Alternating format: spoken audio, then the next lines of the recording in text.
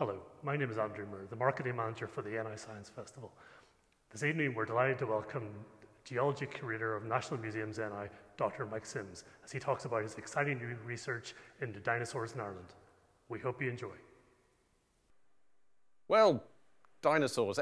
Everybody loves dinosaurs. Actually, I'm not terribly fond of them myself because they tend to steal too much of the attention from other more noble fossils. But what I'm going to talk about is actually Ireland's dinosaurs. Because there are some places around the world, North America, of course, is one of them, where you're almost tripping over dinosaur bones. They're almost everywhere, not quite everywhere. And Britain's the same. There have been thousands and thousands of dinosaur bones found in Britain. But when we look at Ireland, we find there are virtually no dinosaurs at all. Where are they? Why can this be? Should we be blaming St. Patrick for the dinosaurs as well? Well, I don't think so. I think there are other more plausible reasons why Ireland has so few dinosaurs. Well, the main reason actually is quite a simple one, that we have the wrong sort of rocks. A lot of the rocks in the south of Ireland, or virtually all of the rocks, are too old to have dinosaurs. They were deposited before dinosaurs had even evolved, so they can't possibly contain dinosaur fossils. And then some of the rocks in the north of Ireland, this is up along the Antrim coast, magnificent scene here, these grey layers at the top, they are basalt rocks, they are lava flows, so they wouldn't contain any fossils anyway, but also they're too young, they're about 60 million years old, so they're too young to contain any of those dinosaurs the ones that we don't call birds. But so those rocks are too young. We've got rocks that are too old, rocks that are too young. But in the north of Ireland, we also have some rocks that are the right age, and we think, great. But the problem is they're deposited in the wrong place. They're the wrong type of rock. And we've got some here. Down at the bottom, you can see there's a patch of red rock there, and that's about 220 million years old. It's from the Triassic period, and that's when the first dinosaurs had appeared. So there were little dinosaurs running around. You think, great, we've got the right sort of rocks. But those red rocks, they were deposited in really quite an arid desert, which is a pretty lousy place for dinosaurs to live and very, very bad for preserving dinosaur fossils. So there were no dinosaurs in those rocks. And then above that, we have rocks, the limestone, the chalk, Ulster white limestone, which is about 80 million years old from the Cretaceous period. And that's a great time for dinosaurs. Some of the greatest dinosaurs, Triceratops, Tyrannosaurus, Edmontosaurus, they were living at that time. But these limestones, these were deposited way out at sea. And that's not where dinosaurs live. Dinosaurs live on land. So we're not really going to have much chance of finding dinosaurs in these rocks either. And in between those two rocks, we have the Jurassic period. In the Jurassic period, there's not much of it even preserved in Northern Ireland. Most of it is missing. But we do have lots of fossils, particularly from the Jurassic and Cretaceous rocks, and some of them are what I call thingosaurs. So we've got some bit of the backbone here of a creature called a mosasaur from the Cretaceous period, from the chalk. And then over there we've got an ichthyosaur skull from the early Jurassic. And then we've got some bits of plesiosaur backbone there. And these are all saurs, thingosaurs, but they are marine reptiles. They are not dinosaurs. So don't mistake your other saurs for dinosaurs. There's a bit of a sore point, you might say.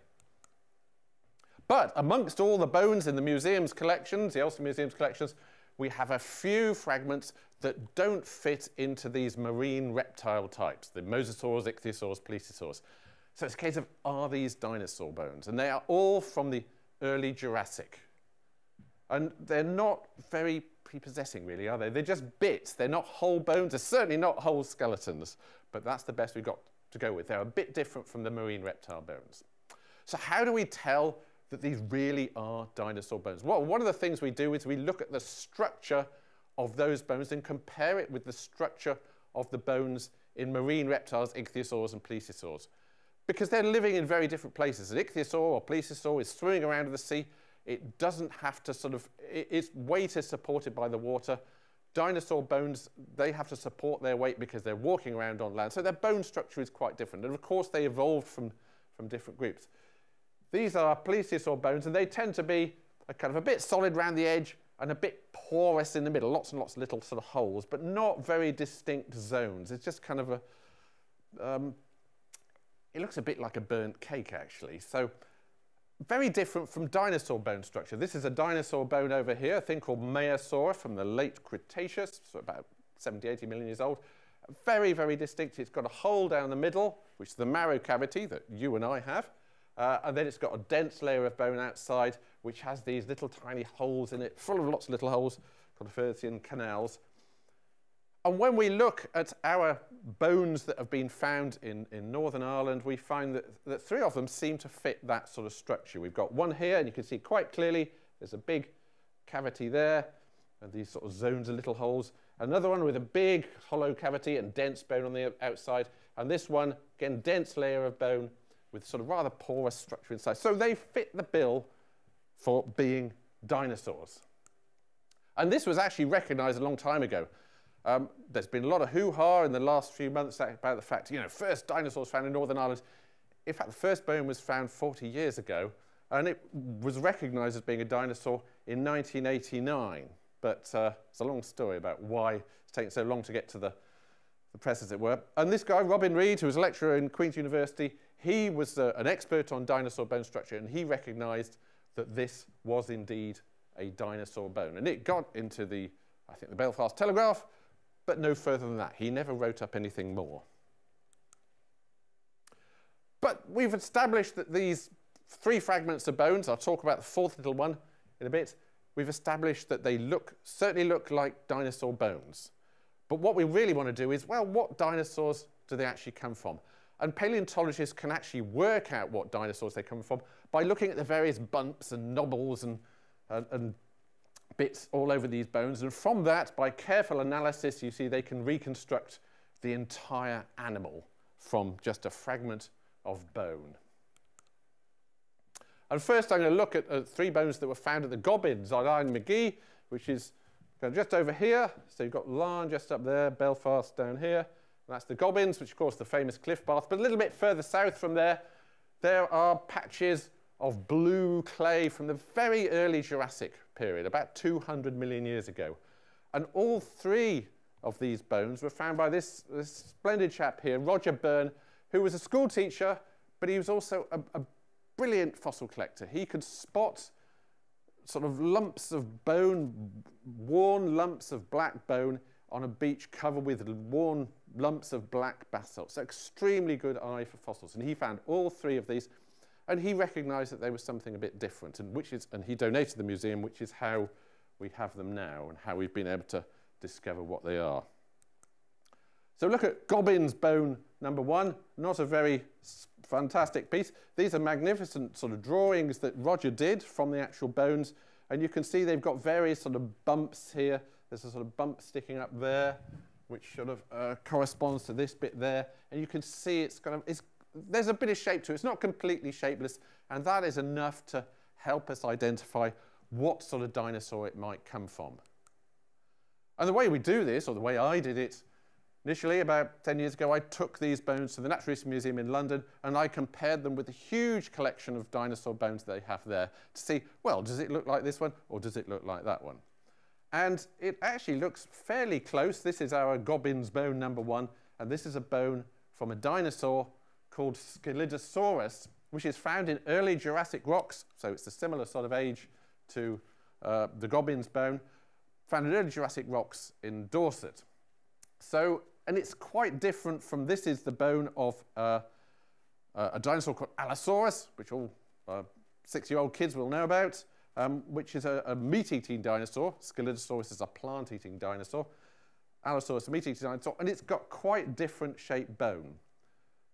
And from the various knobbles and things, we can tell that this is part of a femur, part of your upper leg bone. So it's kind of round about there, upper leg bone of a dinosaur type called a Thyreophorium, and quite possibly a Scelidosaurus. So reasonably confident about that, but I am not a dinosaur expert, as will become apparent in a bit.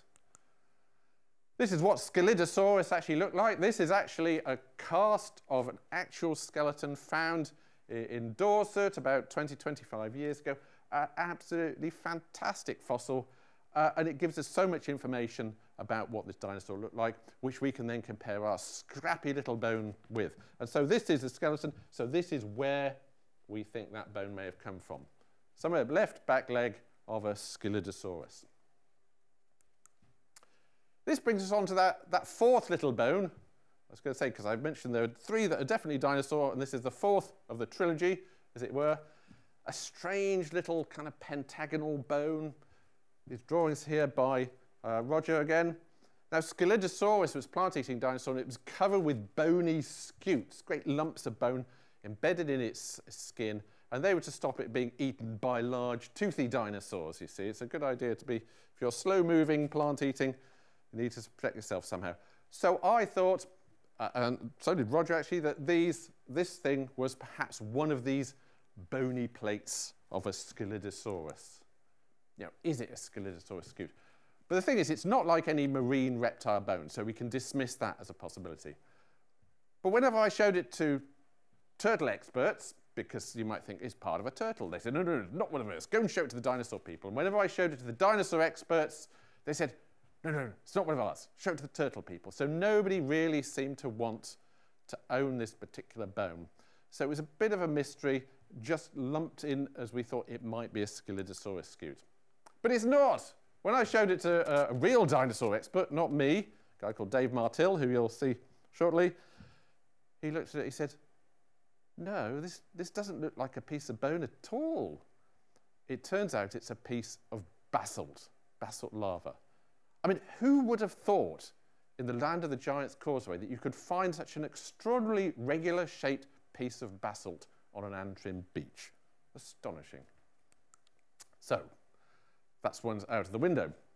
And this is what Scelidosaurus may have looked like all those millions of years ago, 200 million years ago. A magnificent sort of painting by Julian Fryers as part of the Ireland's Lost Monsters sort of theme. So, four-legged, plant-eating, armour-plated dinosaur on the lookout for bigger dinosaurs that might eat it. So move on to Gobbin's bone number 2, which you might think, oh, it looks even more shapeless than the last piece. It's a little bit bigger. It's got a very definite kind of cavity down the middle. These are the drawings by Roger Byrne. It's got a bit of shape to it, so again, we can actually try and figure out what sort of dinosaur it came from. So I took this piece to the Natural History Museum in London and compared it with various things. And this is a Scelidosaurus tibia. Now, tibia is your lower leg bone, the bigger one of your lower leg bones. And this is the Scelidosaurus left tibia. And you can see it sort of flares out like that. It doesn't really match this bone very well at all, because we know that this end must be very near the end of the bone. And in fact, it looks quite like this bone here, which is a big meat-eating dinosaur from the Middle Jurassic, a thing called Megalosaurus. So it looks as though this is what's called a theropod dinosaur. Theropods are the meat-eating dinosaurs, your Allosaurus and your Tyrannosaurus and your Megalosaurus. So fairly sure that this is a meat-eating dinosaur. And that in itself is amazing, because you think, but you've got two fragments of dinosaur bone from the same beach, you would assume that they're going to be from the same dinosaur. And this shows that quite clearly they're not. We've got two dinosaurs, not just two dinosaur bones from one dinosaur, two completely different dinosaurs, which is fantastic. And this is perhaps what that little dinosaur looked like. Megalosaurus is a Middle Jurassic dinosaur. There's an earlier one in the early Jurassic, a thing called Sarcosaurus, which was quite small, probably only kind of a bit shorter than me. And again, this is a fantastic painting by Julian Fryers. And we're pretty sure that a lot of these theropod dinosaurs would have actually been feathered and coloured, so not the dull grey dinosaurs. Okay, so that's the Gobbin's bones. We got 2 out of 3. One is a piece of basalt. Who would have, reckoned that? 2 were definitely dinosaur bones, but a plant eater and a meat eater. Then there's this bone that I stumbled across in the museum collections in just before Christmas a couple of years ago. Found in Glenarm more than a century ago. And I looked at it and I thought it's got this big sort of cavity here and these kind of small Hertzian canal-like structures. And I thought, it's a dinosaur bone, it's another dinosaur bone. So I was really very excited about it. This is Glenarm up here. Again, it's lower Jurassic rocks, again around about 200 million years ago. And the thing, as I've been saying, what you do is you compare your bone with other fossil bones. It's comparative anatomy. You're comparing the bit you've got with the anatomy of a known dinosaur. And from its shape, this kind of a cylindrical bit, all we've got is, it would seem, is the middle bit. We haven't got any of the interesting knobbly bits at either end. So to my mind, it was what we would call a femur, your upper leg bone. And if we just take a chunk out of a megalosaurus femur, you end up with a similar sort of shaped piece of bone, you see. So know your comparative anatomy.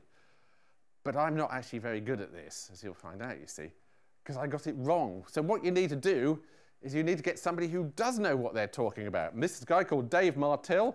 He's a professor at Portsmouth University, and he's a world expert on dinosaurs and quite a lot of other vertebrates, backboned animals. So and he's an old friend, so I just said, Dave, do you want to actually have a look at these dinosaurs, see what you can make of them? So he did, and he said, no, that's not a dinosaur bone at all. And I thought, how do you know? Well, it's the rough and the smooth. It's something that only a real dinosaur expert who's looked at an awful lot of dinosaur bones would really know, and I didn't. You look at the Glenarm bone, and you can see it's got these striations down it. But you look at a real definite dinosaur bone, this is a piece of Scelidosaurus bone, and it's smooth. And all dinosaur bones are very smooth. And bird bones are very smooth, because birds are descended from dinosaurs. This is something different. This is not a dinosaur. And Dave immediately said, no, the texture of this bone is much more like one of the marine reptiles, an ichthyosaur or a plesiosaur. And I thought, right. And in fact, it turns out that what it actually is, it's a big chunk of an ichthyosaur jaw. This is an ichthyosaur, one of these marine reptiles, which looks, for all the world, like a dolphin. It's the reptile equivalent of a dolphin. And this is just a chunk of the jaw. And it also explains why there's this great kind of almost like hole in the side of the bone. And you think, well, that's a bit odd for a dinosaur bone.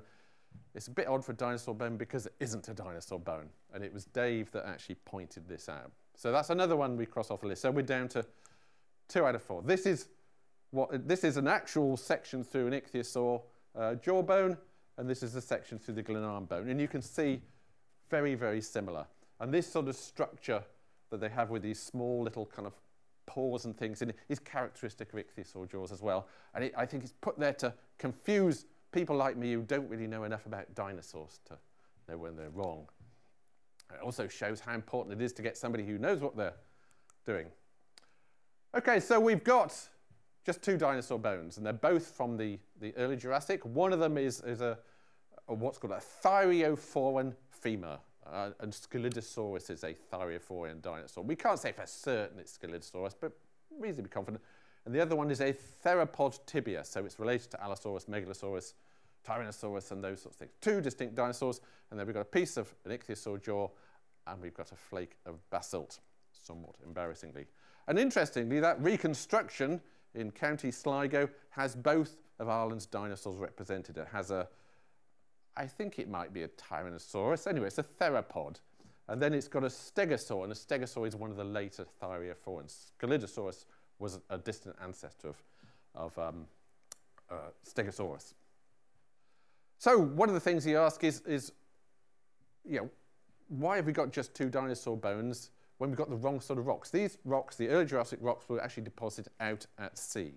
So they're not the sort of places that dinosaurs live. But of course, every now and then, a dinosaur might die, it gets washed into a river, gets washed out to sea. You know, you imagine a cow kind of falls off the edge of a field, falls into the Shannon, and before you know it, it's out in the Atlantic, where it's not great at swimming back to the land, sinks to the seabed, and is preserved there. So that's almost certainly what happened to these dinosaurs. These were ones that were swept out to sea, sank to the seabed, where they were buried and preserved. So we're very lucky to have them at all. Really, there shouldn't be any at all, because we've got the wrong sort of rocks.